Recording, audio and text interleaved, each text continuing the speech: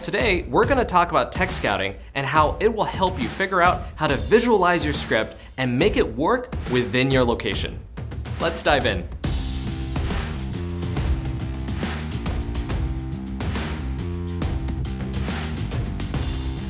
So, what is a tech scout? As you know, a location scout happens when you already have picked out your place and have figured out where and when you want to shoot. I love this location and its griminess. A tech scout covers the more, well, technical aspects of a production. These include things like power, noise, base camp areas, all these things that essentially are the nitty-gritty details of a production that probably should be ironed out before the day of. Oh, and bring a camera. You'll thank yourself later.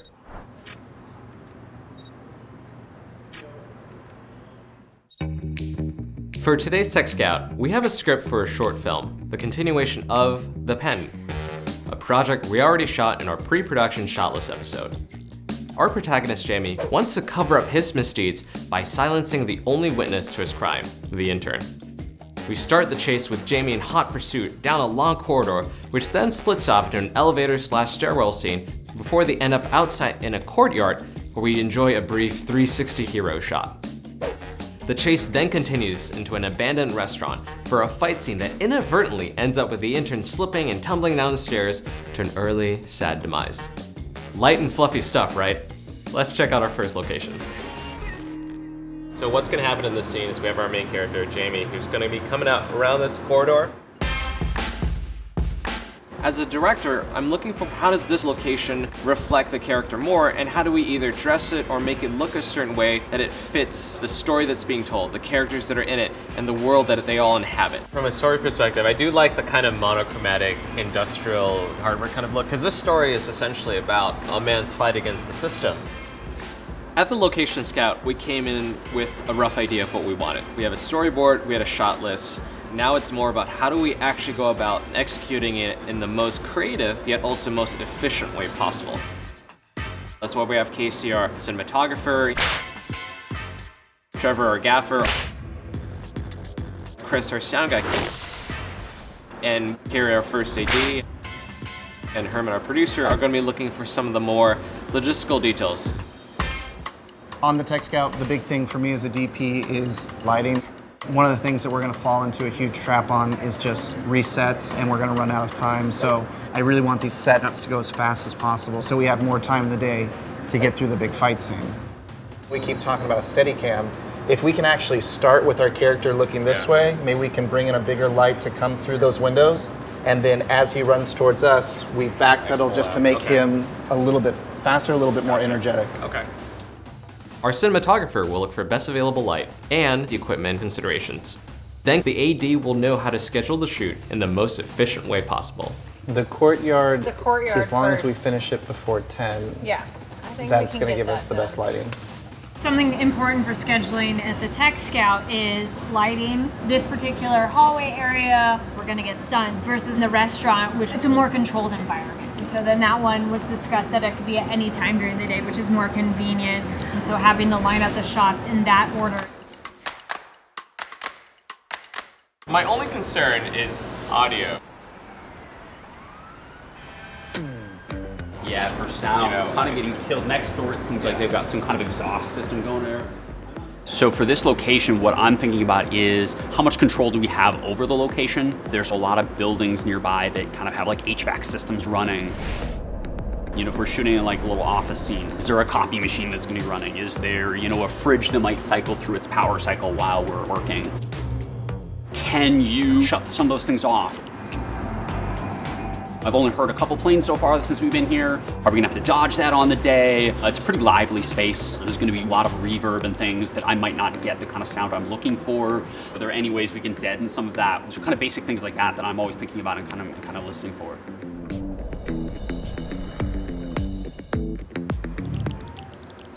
As continuing from that scene, you know, our intern and his chaser, when they step into the elevator. I'd love to get a soft light up in the top. Sure. Obviously that's going to need power. I don't feel like I see any outlets here. I haven't seen any, no. First thing I look for is, you know, where are the breakers? What are our power options? You know, how many outlets do we have? Do we have to pull it from inside the building? Do we have to run remote on batteries instead? One of the most important things when it comes to grip or electric is we need to know where our breaker boxes are and what our total wattage draw is from those boxes. So here we have 225 neutral amps. So that means that's the maximum limit wattage draw we can pull from this box. Certain lights, like a 10K, 20K, draw a lot of power, a lot more watts. So like this box isn't capable of that. So we would actually have to find an external source for power. There are a few concerns that we do have. For example, the elevator being a little bit smaller than we thought, the corridor being a little bit more sparse, a little bit more sterile than we envisioned it would be. Does it look like you can look down? Yeah, this is one of our shots actually. Okay. So. It's pretty narrow. One of the biggest things is safety in terms of access, because we have the one staircase and the elevator, and if we have to block that for the shots and if anybody else needs to use the building, that's a major concern. I'm mostly concerned in terms of safety with us running power in a stairwell. There's an incredible lack of fire extinguishers I'm noticing in the entire building. I definitely think we're going to need a stunt coordinator if we're going down stairwells. Higher than 6 feet, SAG's going to require it. So I think that's going to be an additional hire that we're going to definitely have to have here. One of the most important things you can do is figure out how to operate your set efficiently, but also safely. Let's look at our next location, a courtyard. So after that shot in the elevator and when they come on the staircase, they both come up from over here. And we kind of want to take a quick pause, I think, here to kind of see the environment. This location is particularly challenging as we're planning to do a 360 shot, and it's hard to hide parts of these locations as everything will be seen. Kind of see a little bit of everything, so that's why I'm a little bit concerned. We want to make sure that we're not endorsing a company or whatever, where they get pissed off using their brands, so we should Greek out all the company letters and all that stuff at this location. Intellectual property such as brands, art, etc., that's a whole other topic. Before it's too late, consider any legal issues that may potentially arise. For example, the artwork on the wall. Do you have clearance for it? So as odd as it may seem, this little display here is a very real concern. If it were freestanding wood, I wouldn't be concerned because that means someone else laid it haphazardly. As it has been mounted, it's an intellectual property. So I would send pictures of this to our legal team to make sure that we can use it. Otherwise, if you shoot it without that clearance, you can't use the shot. When you're about to shoot, be sure that background doesn't adversely impact the way you're filming. If you have concerns at your tech scout, this is the time to talk about them.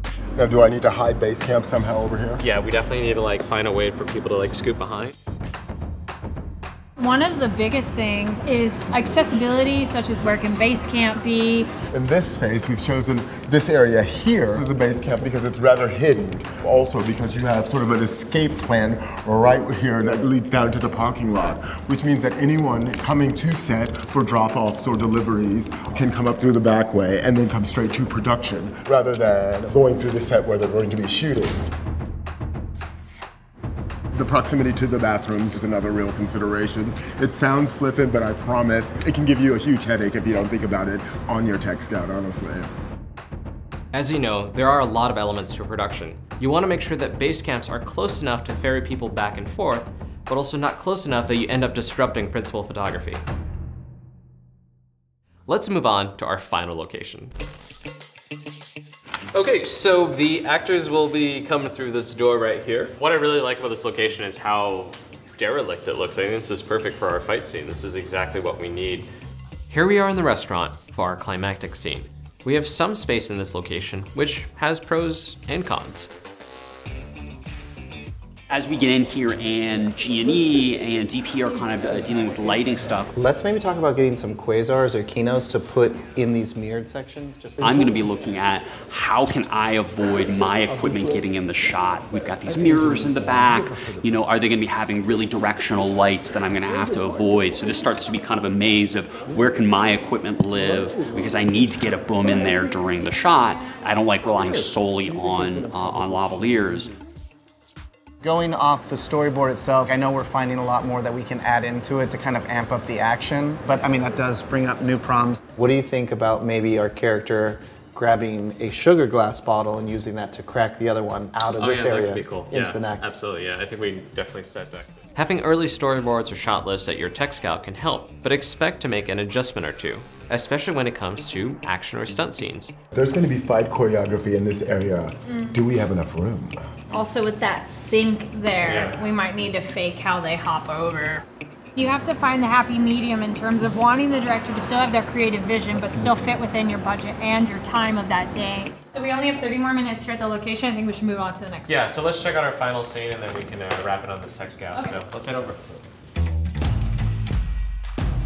We continue the action from the bar that's happening over there. So this is the very important climax of the scene where our hero and our protagonist are kind of a fight or flight kind of moment to see what he's gonna do. So let's talk about the stunt scene that's gonna happen. The unique elements of each scene will give you unique considerations. Be flexible. These are not problems you can't solve. I don't know what our situation on sidewalk use is, but I'd love to do something a little bit softer through these windows. The use of public streets is a little it's cost not on the prohibitive. permit? We've got an additional permit, we got additional security to worry about there. And also you have to sometimes rein them in a bit. So I have to just remind them that there are budgetary constraints. Let's think a bit more creatively. Yeah. If we can find a way to rig a mirror board over here, maybe we can shoot the Jolico from across the top, and that'll be our motivation for the light streaks coming down. And we can do that in the building instead of on the sidewalk. Yeah, we can do that, yeah. If it isn't in the cards from a technical standpoint, don't be discouraged. Think of solutions. Just because we call it a tech scout doesn't mean you can't get creative. We blast it through, we put a hazer up, get some fog, yeah, so you have like light streaking in it. Come to a compromise that best helps your story. It takes a village to shoot a film, and you want to make sure that every department is synchronized and working in harmony. I think that pretty much covers it for Tech Scout. So we got everything covered and we're ready to go. To quickly recap, one of the most important aspects of a tech scout is establishing your level of control over the location. Don't tech scout by yourself. Bring your cinematographer, gaffer, the AD, producer, sound mixer, and of course, your director, like yours truly. So we have this cool little 360 shot. I think that works. Yeah, I think we can use Steadicam. I think that. Remember to visualize how the scene will play out. Look at the natural lighting. Listen for any sound complications. Figure out the power requirements. Find areas to stage equipment and background actors that won't get in the way. Oh, and get your location agreement in writing. Don't worry if you don't remember everything we went through in this video. Check the description below to download and print out our official Tech Scout cheat sheet so you can take it with you next time to your next location. Filmmakers, are you looking for your next film location? Check out Rappel. We're an online marketplace that connects filmmakers to film locations. Pair with Studio Binder's production management software to break down your script into elements, locations, create shooting schedules, shot lists, storyboards, and when you're ready, send out mobile call sheets. Like this video and subscribe to our channel for past and future videos. And if you want, ring the bell icon. Good luck and do tech it up. All right, we'll see you guys on set. Go team! Please cut that out. Please edit that out.